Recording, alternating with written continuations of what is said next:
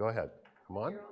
All right. Good morning, everybody. Good morning. And welcome to Bible class number 8 in our series on, what's the title of this group? By the numbers. Well, today is By the Numbers, but our journey through the wilderness wanderings. And today is the number 8 on the numbers in the book of Numbers and elsewhere. So let us begin. Let me read part of the hymn. Come, ye faithful, raise the strain of triumphant gladness. God has brought his Israel into joy from sadness. Loosed from Pharaoh's bitter yoke, Jacob's sons and daughters led them with unmoistened foot through the Red Sea waters. Now that's interesting. Led them with unmoistened foot. Holy cow. 'Tis the spring of souls today. Christ has burst his prison, and from 3 days' sleep and death as a sun has risen. All the winter of our sins, long and dark, is flying from his light, to whom is given laud and praise undying. Let's skip down to the last two. For today among his own Christ appeared, bestowing his deep peace, which evermore passes human knowing. Neither could the gates of death, nor the tomb's dark portal, nor the watchers, nor the seal hold him as a mortal. Join me, everybody.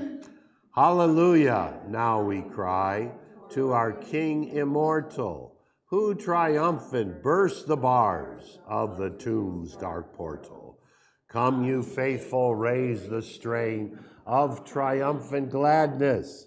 God has brought his Israel into joy from sadness. All right, this side of the room, would you please read the prayer from Eve over? Go ahead. Bless the Lord, you brought your people Israel up to the very last years of their wilderness wandering by a mighty and outstretched arm.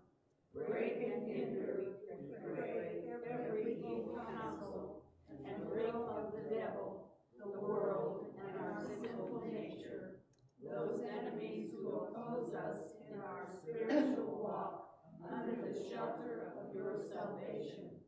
Grant us your steadfast protection, that we may ever give thanks to you, for your love and mercy truly endure forever. Amen. All right. If you want to, you can turn to Numbers chapters 1 and 2, although we're not going to take the time. It's 1 and 2 and then 26. Let's go to Numbers 1 and 2. Getting to know these books a little bit. You'll see in Numbers 1 especially, you have the count. Let's just go through this, okay? So census, figures, and numerology. Compare the 3 censuses. Let's say censi. All right? How did they change from one to another? The first census was in Exodus, and that was when they were in front of Mount Sinai. And they did a census to do what? Collect money. Collect money, no, not taxes, but to have an offering for the tabernacle, so they could build and make the tabernacle, okay? The second census we have here in Numbers chapters 1 and 2, and if you looked at that, you'll see how that works. What was the purpose of this, probably the main census? You betcha. To notice who was counted, which men?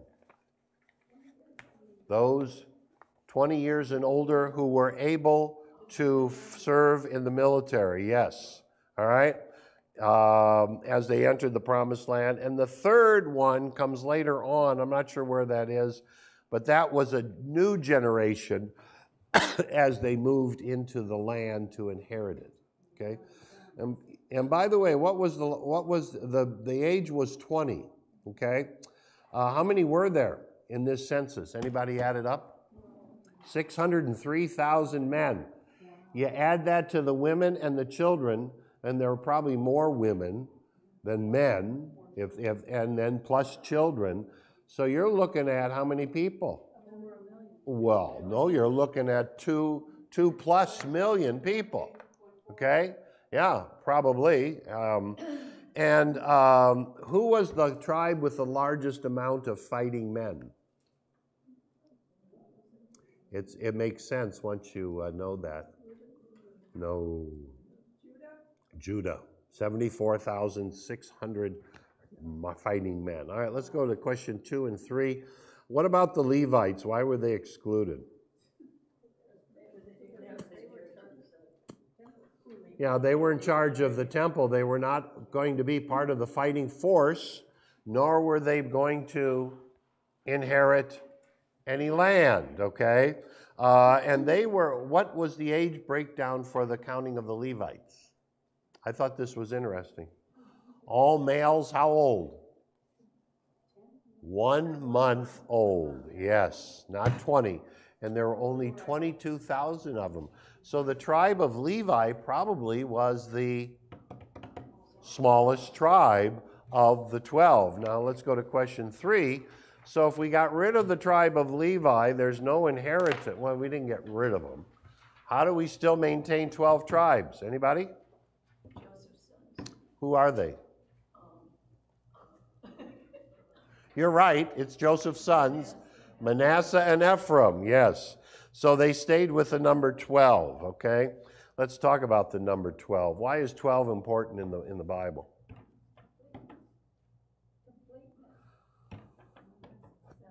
I would say that's 7. Well, we can argue about that, but I would say that's 7. What's the symbolism of the number 12? Oh, come on. You have the 12 tribes of Israel. You have the 12 apostles. So what? And then in the book of Revelation, you have 144,000. What's that? Times 1,000. Yes. So the number 12. Take a guess. Daryl Kropke, what's the number 12 as symbolic for in the Bible? Old and New Covenant.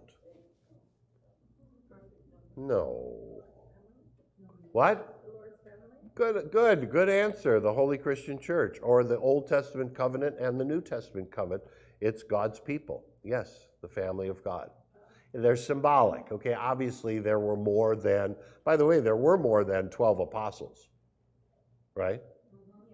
St. Paul was one, okay? So the apostles, but anyway, so yeah, the number 12. What are the other numbers?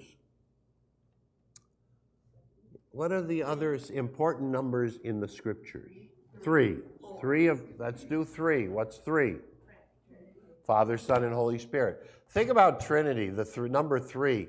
I went online once and looked up the number 3. There's something unique about the number 3, and I can't remember what it is. But then you have and the threesome, and 4 is, of course, 4 corners of the earth: the east, north, south, east, and west. By the way, that's in our study for today. The winds, the 4. Oh no, maybe that's for my sermon. Maybe that's the sermon. And of course, 3 plus 4 equals 7, okay? Let's move on. How are each tribe's camps arranged? Oh yeah, did you read this, how they're arranged? There are 4 on each, there's 3 on each side. So there's the north, south, east, and west. As they're which way are they moving? Generally, they're moving east. Who is on the center of the east side of the Ark of the Covenant? In the center, on the east side of the Ark of the Covenant. It'll make perfect sense once I tell you. No. Judah. It's Judah led the way, okay? Oh, and then it has the question about Jacob. You know, Jacob. Remember when he met his brother Isaac? No, not Jacob. Esau. Esau was coming with his fighting men. Remember that? And Jacob remembered he cheated his brother, right? Okay. So what did old Jacob do? He had all these women and children, and, you know, remember that? He sends a group out. Don't you remember that? He sends a group out, and then another group, and finally he shows up. What a guy! Oh my gosh, isn't that something? Oh my gosh. Yeah, he sends out, by the way, he sends out, who did, I have that written down here somewhere. Where is that?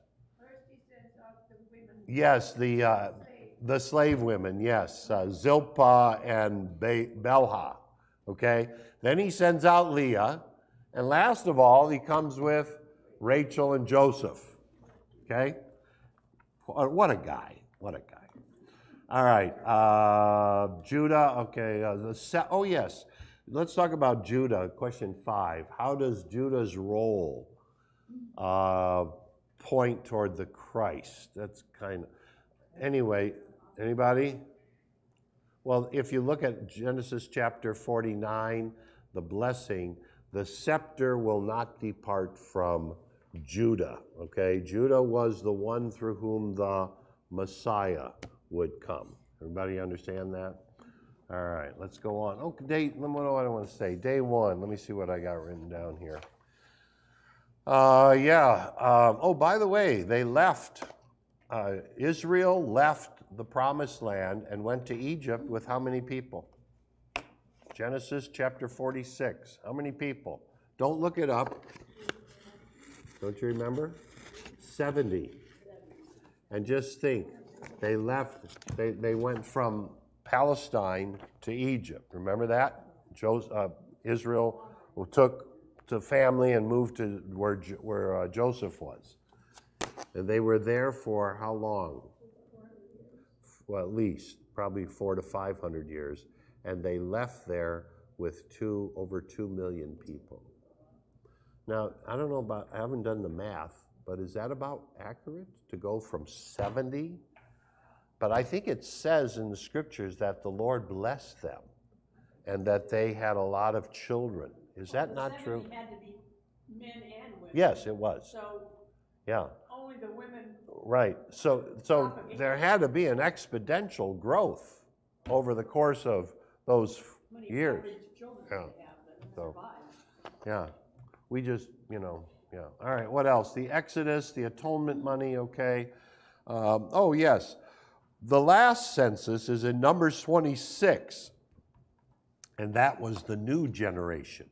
Okay, we're going to come back to the new generation. Were they any different than the old? No. They were probably, well, who knows. All right, let's go to day 2. Korah and the Aaron staff. Do you guys remember this story? I don't remember this story. I had to reread it. Korah, of course, was a member of the Levites, and he wasn't happy with Moses and Aaron because, yes, it says, you set yourselves above the Lord's assembly. You are lording it over us, okay?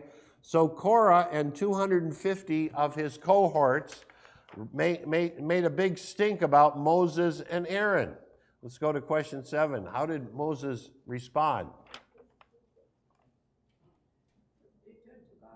Yes, they did. He didn't get angry, but if you go into this, Numbers, the plague. In Numbers chapter 16, God sends a plague on Israel because of their disobedience to, not the snakes. This isn't the snakes. This is a different plague. I don't think we're told what it is. It's in Numbers chapter 16. The plague started, and Moses and Aaron offers a sacrifice to stop the plague. You know how many died from that plague? 14,000, it says. Okay? So they turned it over to God. Let's go on. What is the significance of the budding staff? Well, each tribe had a staff, right? A shepherd's staff. And they were all together in the Ark of the Covenant, okay, or around the Ark, and only one budded. That was Aaron's. What was that sign? God was using him and blessing him, so Aaron was the representative to God, okay? Aaron's appointment, yes, Aaron's appointment. And the point of all this is ministry is established by the Lord, okay? Let's go to questions 9 and 10. I want to have a discussion. What are the responsibilities of a Christian congregation laity of their pastor? Anybody? They just supposed to support each other, and the pastor is the leader. Okay. Anybody else? They have to see the pastor is following the correct service. You must have been raised in the Lutheran Church. Okay, so let's talk about that. The God's people, the laity, what's the difference among the laity and God and the pastor? Daryl Kropke, you were raised in the Lutheran Church. What's the difference? I put you on the spot. I'm sorry.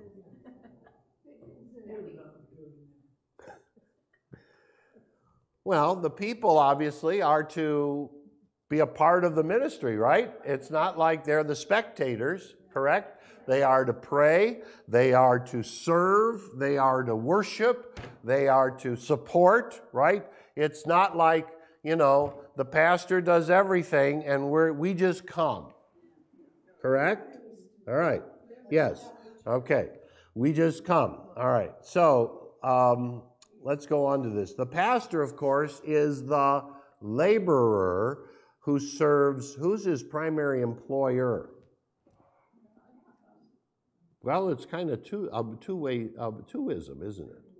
Because number one, the pastor is to be serving the Lord, but also he serves the congregation, okay? So it's a both and, not an either or. The pastor is the laborer for Christ, and his job is to monitor, yes, doctrine and practice, behavior, correct? All right? Let's go down to a question. If you were to experience a time of conflict between a congregation and a pastor, how would you respond, and to what scripture passages would you go? So let me ask this question. How many have you lived in a church that had, I don't want to say a lot of conflict, but it was pretty substantial? Penny, you did? Did you guys? Yeah. Oh, well, you're going way back. Okay. I don't know much of that. Anybody else? You did? Nobody else? Okay. Never had any conflict in Minnesota, or where'd you come from? Michigan. What about you two over there? Yeah, we did. Where? Oh, did you have some? Okay. Marlene? Where? Oh, where? Oh, okay. How did it settle? As you remember the conflict, how did it settle? Someone came in the night, put him in a limousine and took off. Who's he? Who's he? Mafia. Who'd they take? Oh, the pastor. Okay, they got rid of the pastor. Yeah. Anybody else? Penny? My pastor was thrown out of the church. He was. Yes. Why? Because of the things that he did to one of the women that he married in the church. Okay. Okay. I understand that. What else? Pastor. Let's leave that. Let's leave. He left the district. I wonder whatever happened. I don't know what happened to him. I should have looked that up. Anybody else? Pastors move on, right? Sometimes lay people need to move on, correct? I remember in this congregation, it wasn't during my time, but it was during the previous pastor. And there was some family here that raised, I don't remember who it was, but the elders got together and they went and visited them. Yeah, they went and visited. I thought that was good, And finally, the family just walked away, moved on, which, it happens. It's too bad. The best thing would be, what would be the best thing? How about give them a gun, put them back to back, and let them walk their paces? Well, the best thing is for reconciliation, correct? And you got to be careful about that. When I was circuit counselor, I dealt with a lot of conflicted churches. And I'm sorry, I should have kept my mouth shut. But let me just tell you, preachers have a problem, okay? And part of the problem is arrogance. They can think too much. But also people, laity, can have arrogance and a problem. It's a both and. It's not a one-way street. I want to say to you that the relationship between a church and the pastor is one of marriage. It's a marriage relationship. It's a give and take, yes. And everybody has their responsibility. And the point is, we work together for the good of the kingdom of God. It's not my way versus your way. It's our way together. Correct? And we got to be careful about that. And some pastors haven't learned that. You guys aren't aware of this, but there are places in the Midwest where pastors have come in. We've got family that went through this. They changed everything, and it was their way or the highway. And you got to be careful. And it became very divisive, and little stuff. So let me just say to you, the focus has to be on ministry. When there's conflict in the church, what happens to the ministry? It falls. There is none. Because all of the energy is toward the conflict. So the best thing is for peace to be made, and sometimes one of the ways, if peace can be made, one of the ways is for people to move on. And that can be lay people or it can be clergy. Okay? Pastor, I had an experience when I moved to Oregon. It took me Conflict threatened 2.5 years to find a church. Literally, to find a church that was acceptable to me. And one that I found, which was a very large church, they averaged 285 to 300 per service. Their pastor, who had been there for decades. Since the time of Christ? Almost. Retired. And of course, yes, with that came a young whippersnapper sure. kind of guy, and the first thing he did was brought in a female assistant pastor. Okay, yeah. Heaven help us. Meeting after And that wasn't a wise thing. That probably was not a wise thing. The young pastor, who was, quite young, it was his second church, not his first. Yeah. Didn't allow himself time to transition before he started making what the congregation viewed as massive change. Yeah. And that's difficult. I think change is one of those big things that can put a chink in the armor, so to speak, and cause that kind of conflict. It took them months. Yeah. And that's why you have to work together for change. You work together. It's not coming down from the top. The pastor can guide and lead, but you got to work together. Anyway. Yes, Eve. It seems to me that if the congregation, if the people feel that their pastor loves them, everything will be solved because they will forgive him all his little things that they don't really like because they like the pastor because he loves them. Yeah. That is the center of it all. I agree with you. I think that's a huge part. You're right. Not dictatorial, but loving. Yeah. He may be an idiot, but we love him. He may be, but he's our idiot. Yeah, that's right. Yeah. No, you're right, Eve. Thank you. And it goes the other way too, for the pastor to sense the love of the people. That's huge too. And I don't know if congregations always understand that. All right, let's move on. Day 3. I'd like to go back to this question, Tim, because you missed a big part of it. Scripture passages and resources would you turn to? Yes, okay. Okay, so I had Matthew chapter 16 and Matthew 18 talks about how you resolve this. Oh, yes, yeah. Okay, and then the key in all of this is that you have in the church an elder board, and Timothy, 1 Timothy chapter 3 and Titus chapter 1 tell you what the qualifications are for your elder. And what I've seen, I've been involved with many elder boards and councils, is that they don't follow those scriptural passages, particularly the requirements for an elder. I don't know if our Redeemer Lutheran Church follows those requirements for an elder in 1 Timothy and Titus. And usually when you're not following those guidelines, bad things will happen. Absolutely, I agree. Yeah, you don't want a contentious person on the Board of Elders. Nor do you want somebody who wants to pay back. But there's a whole bunch of others too. There's 1 Corinthians, I didn't mention them, I should have. 1 Corinthians 12, Ephesians 6, Philippians 2 and 4. There's a lot of guidelines on scripture passages for this. So, all right, we're moving on. Yes? When these young pastors Read set Numbers out 30. for their careers, aren't they schooled on what to expect or what not to do and what to Yes, do? well, they are, of course. Aren't There's, they well, advised? hang on a minute. There are classes on pastoral care. Let me use that term, okay? How you deal with people, okay? And yes, and then there's a vicarage year where they're out on a year for vicarage, so they're put in there. Some vicarages are good and some are lousy. You know, they don't do anything. Yeah, they don't. Vicarage should be a time where you're the idiot and the congregation tells you everything you're doing wrong. Like an internship? Yeah, like an internship, yes. Yeah. And some vicarages are not very good. And some get it. Some preachers are hard-headed. Let me just say that. Yes, it can be. Yes. Yes. And when you think you know better than all, you're probably the biggest idiot. Okay?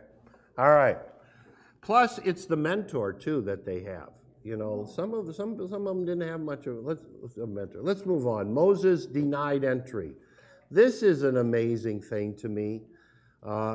Deuteronomy 31 and 34. Let's just go through this. Here you go. Here's a second time where Israel grumbles. It's not the first time. Probably it's not the second time. But again, they're crabbing about what? The lack of water. All right? So God tells him to speak to the rock, and Moses, in his frustration, strikes the rock not once but twice. Okay, I'm not sure Moses knew what he was doing. Maybe he just had a senior moment, huh? Maybe he had a senior moment or whatever. But he disobeyed God, and that made God angry, okay? But again, the people doubted God's ability to provide. And in Numbers 20, that's the new generation. That's not the old folks that were there before, but now the new generation of complainers. Don't you like that? A new generation of complainers. In Numbers 20.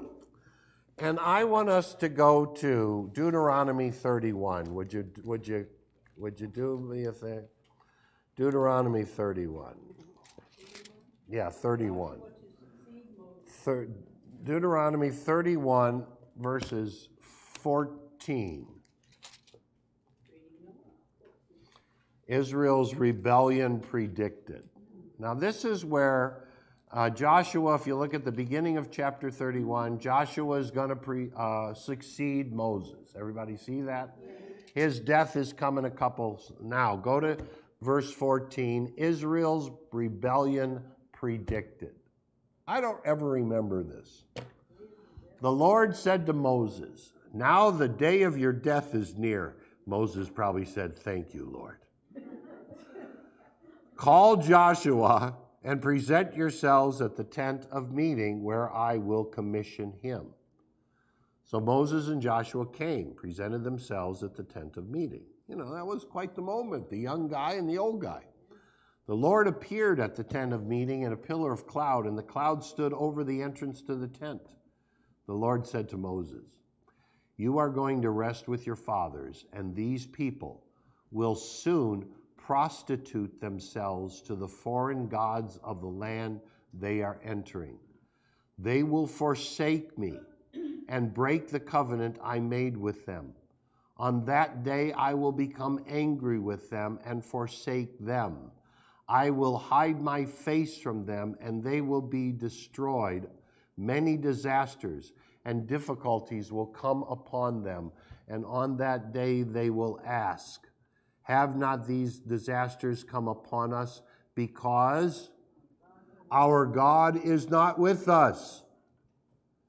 And I will certainly hide my face on that day because of their wickedness in turning to other gods. Now just think about that, people. What did Israel think? That God he wasn't with them. Not because of their sin, but because he turned away. And God turns away because they go after other gods. Now just think about that. And God knew this, obviously. And he says it to Moses.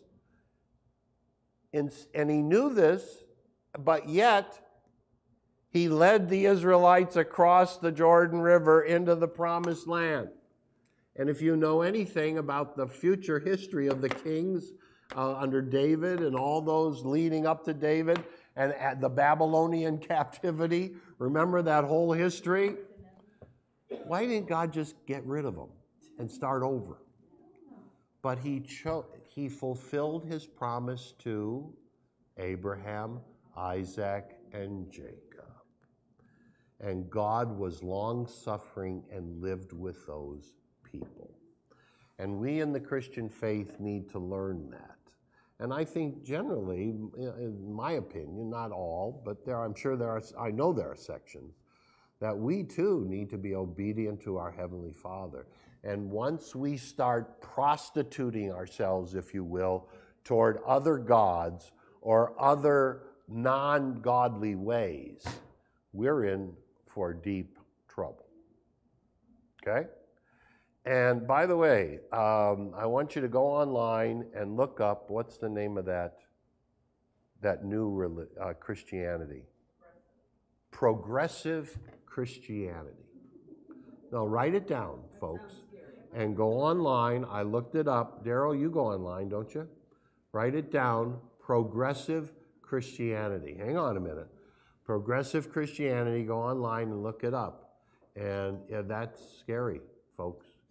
Some of it is very scary. What? Yeah, when you do that, it all goes back to Germany. And this progressive movement that comes from the Frankfurt School of Theology and philosophy. And it's amazing to me that all of this stuff that's going on with progressives and the liberals all is coming out of Germany. Why is that? I don't know if it is coming out of Germany. I don't know that. I don't know that. But it seems like, why did Missouri leave the Senate, leave Germany? I mean, that was probably one of the best moves that anybody ever made. Otherwise, you would have been all polluted like. Probably, yeah, that's true. Yeah. I don't know. I mean, when I was back in Wittenberg, it was bad news there.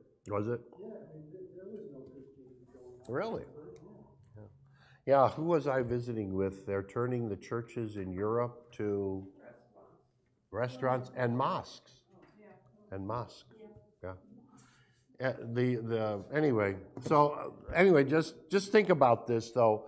What God went through, and he labored with those people. Not that there weren't faithful ones, but you come to the time of Christ, and you have somewhat of the same thing. But then you have the faithful Jews, like Mary and Joseph, and their families and other families, that were faithful, devout Jews. But a lot of it was corrupt. And we've got to guard against that in the church. And let me just say this. The great thing we have to guard against in the church, which I think for many people it has become this way, we have to guard against it being ritual, habitual, with sentimentalism, not faith, and not a love for the Lord Jesus. As I go through Mark, I love Mark, by the way. I don't remember preaching on him much. But one of the great dangers that we have in the church is that it becomes ritualistic. Yeah, we just do it.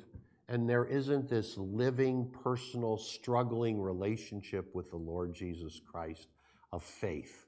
And faith, by the way, faith isn't perfect and faith isn't easy. It's a struggle. And if you think your faith has reached the perfection level, you're in big trouble.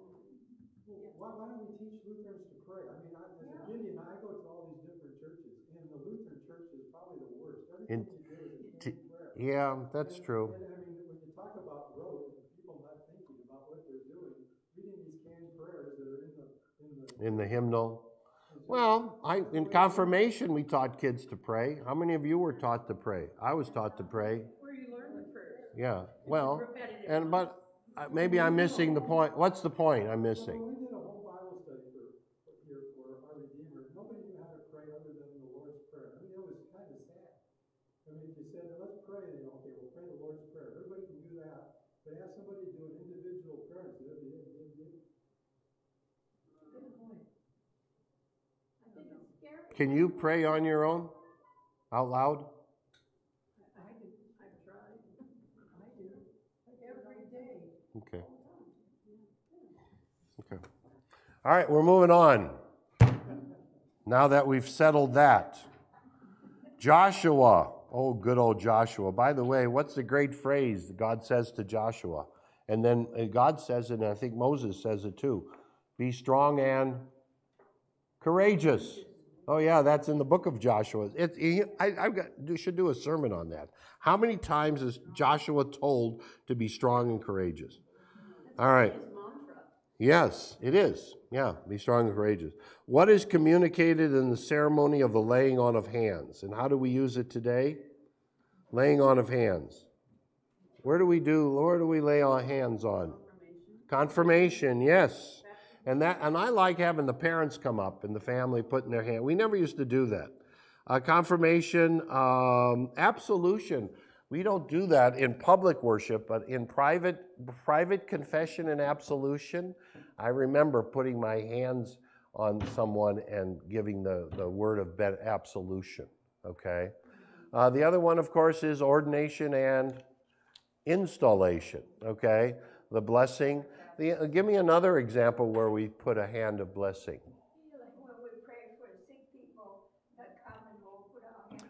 Healing prayer, yes, you put your hands on there. And there's, by the way, and if you look at Jesus' ministry, he did a lot of that with people.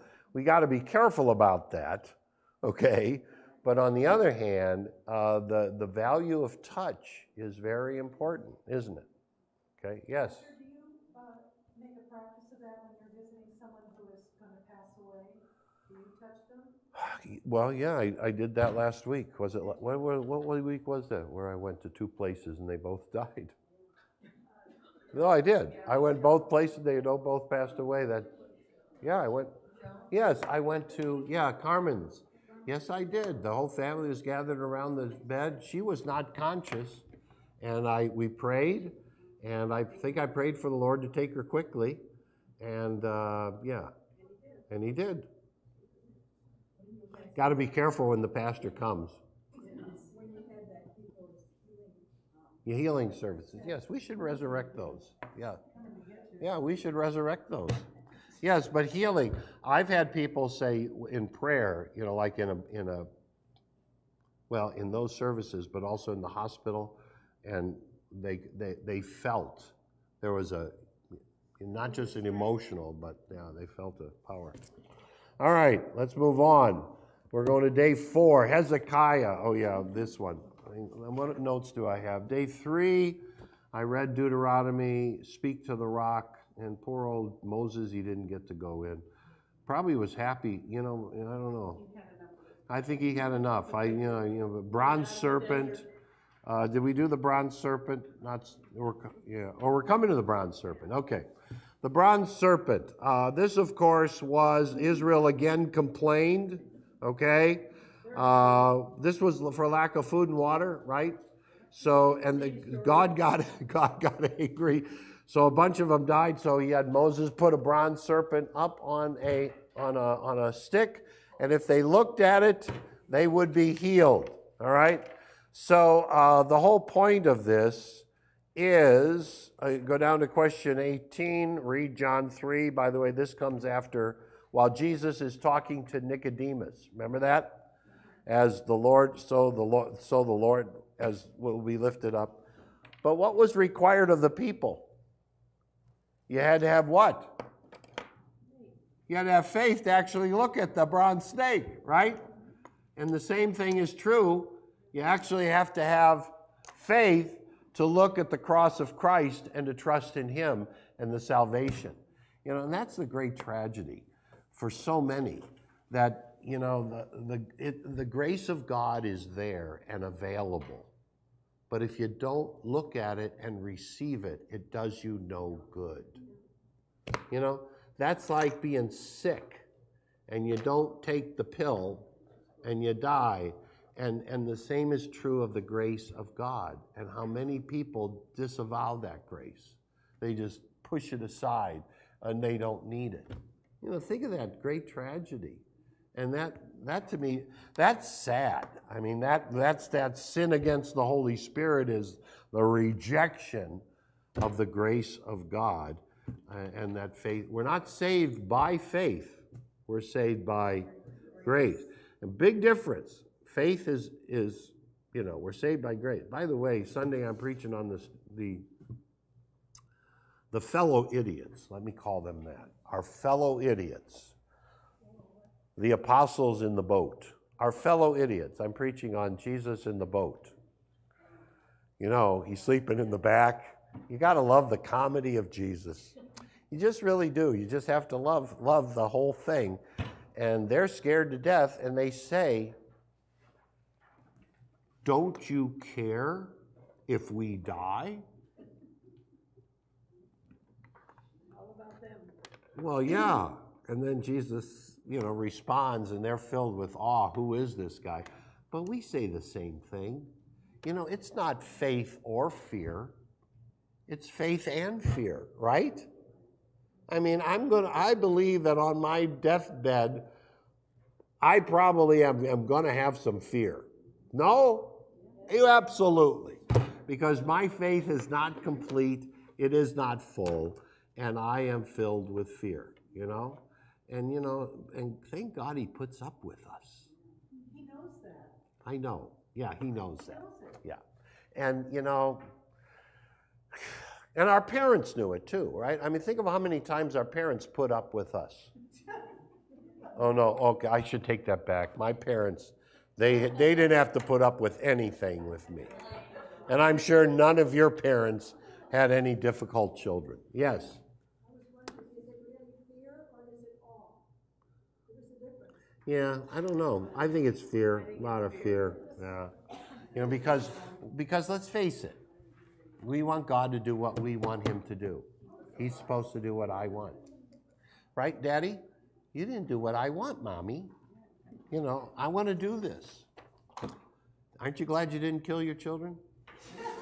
Huh? He came close a few times, yeah. Let's go to question 19. Here's Hezekiah. I did not know this. Hezekiah destroyed the bronze serpent. 700 years later. You know why? Huh? Yeah, they turned it into an object of worship. Yes. Now, let's have a discussion on this, people. This shows up, by the way, in the Formula of Concord, in the Book of Concord, about old practices of worshiping items. Well, not so much idols, well, they are, but items that will help me be healed. Anybody remember that from your past? It's still common in the Roman Church today, for a lot of people, that if I can touch this holy thing, that will have some benefit, some healing in my life. And you know, I love the brothers and sisters in the Roman Church, but a lot of it is, you know, it's fear, but it's in those things. And instead of praying to the Lord, yeah, and you know, and by the way, 500 years ago when we came out of the Roman Church, that was recognized that people would go back to those things. You know, that was their source of assurance. For us, in 500 years later, we don't have that so much. But, yeah, tough. Pastor, may I say that when being raised in a Catholic school, I never heard that it's grace that Yeah, we thought if we were taught faith and good works, it's us to heaven, you know.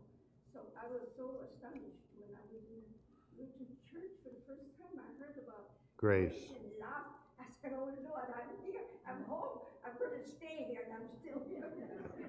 Yeah, and good works are necessary, It was so scary. but they don't save us. Yes, they are a necessary byproduct. All right, let's move on. And by the way, Luther had a problem with that. Everybody left the Catholic Church 500 years ago, and they say, the heck with this. We're saved by grace. We can do whatever the heck we want. Don't you remember that? Yeah, Luther went crazy because they were out doing whatever. And shows how good we are as human beings, doesn't it? We're just wonderful. God's lucky to have us, isn't he? He's lucky to have us. All right, the wilderness battles and what else? Talking to donkeys. There's a story there somewhere. Okay, so the kingdoms of Sihon, Og, and Sihon. These were kings on the east side of the Jordan as they were moving, and Israel was coming to inhabited land. Okay, they had been in the wilderness. Everybody understand that? So now, I have this written down somewhere. Where is this? So the two kings, they would not let Israel pass. You know why? Because they were so numerous.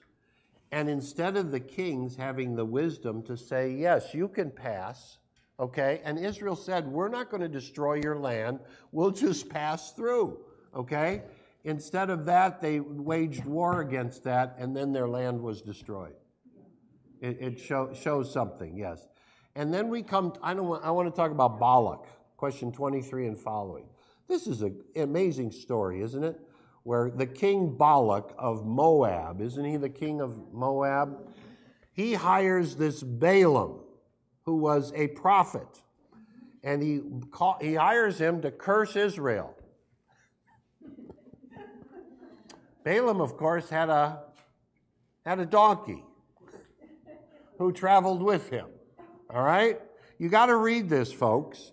Moab was terrified of Israel because of so many people. So Balak hires Balaam to curse Israel, and Balaam is out journeying with his donkey, and the angel of the Lord stops them in the road. Okay, if you've read this. Okay? And the donkey understands what's going on, but Balaam didn't so much, did he? So finally, they figure it out.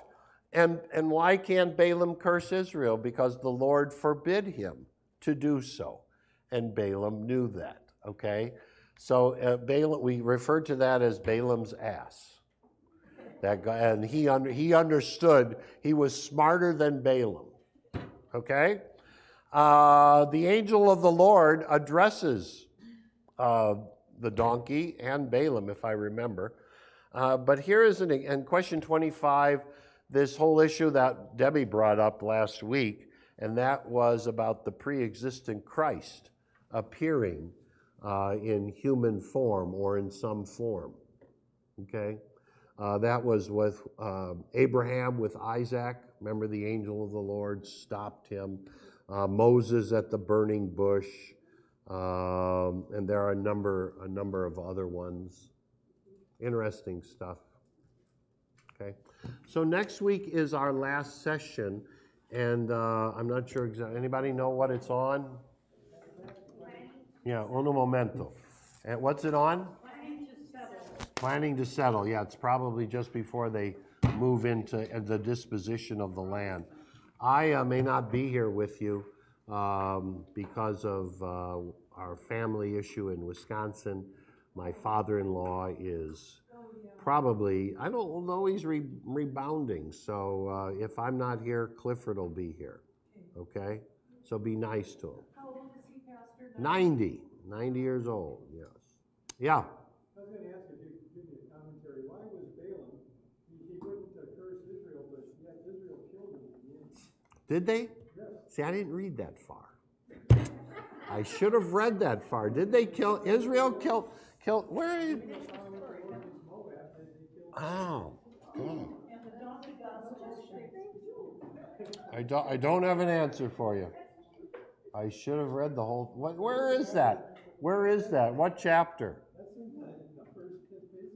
In Numbers? Well, it's where you know, they have the apostasy where the Israelites are taking Moab women, and then the high priest gets up and kills the guy, and then they end up going to war against Moab.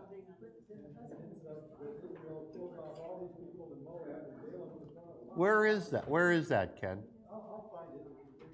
Or call it in. All right. So, gosh, Israel moving north. All right. Anything else? We had the Garza family had his father-in-law passed away yesterday? Yesterday. So remember them in your prayers. Remember them in your prayers. Was it Monday? Maybe it was Monday.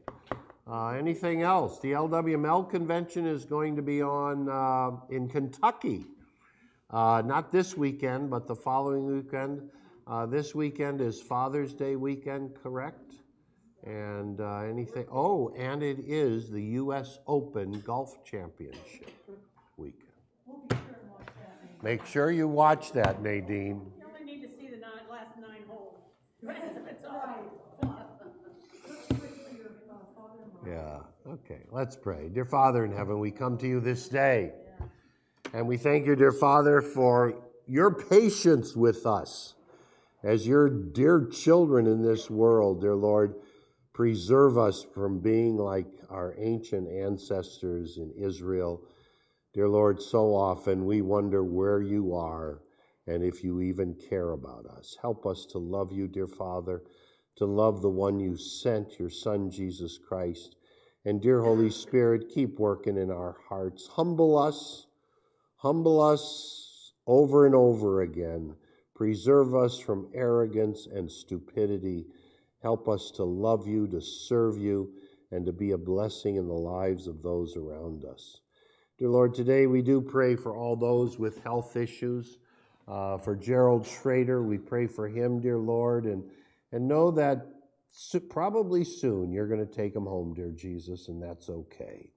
We pray for the Garza family and others who have lost loved ones recently.